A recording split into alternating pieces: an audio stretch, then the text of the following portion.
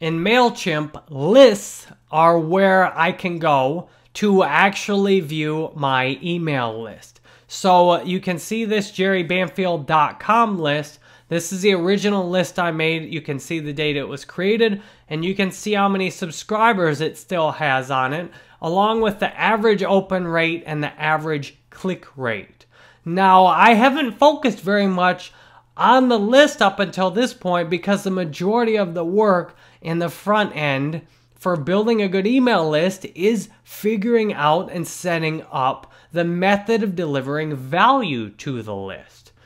I feel like in internet marketing and online advertising, we obsess so much about building that list, building that list.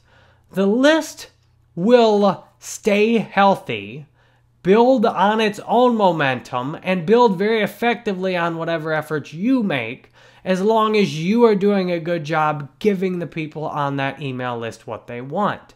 There's a reason people buy thousands of courses from me and enroll in courses, about 10,000 plus enrollments every month from my work on Udemy. It's because you can see I'm here with you now, honestly doing my best to give you real value that you can really get inspired by and use in what you're doing.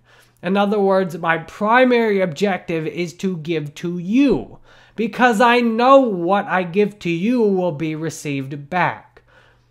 That means my primary objective is not to receive. It's not to get something out of you. The reason I'm doing this is to give to you. So when your email list, this is the place where the people you're giving to are all gathered together. This is a place where all the raw email addresses are kept and any other field you select. I recommend at least getting people's names, because the biggest thing I've found that works really well is addressing and remembering people's names. Most of us are very attached to our names.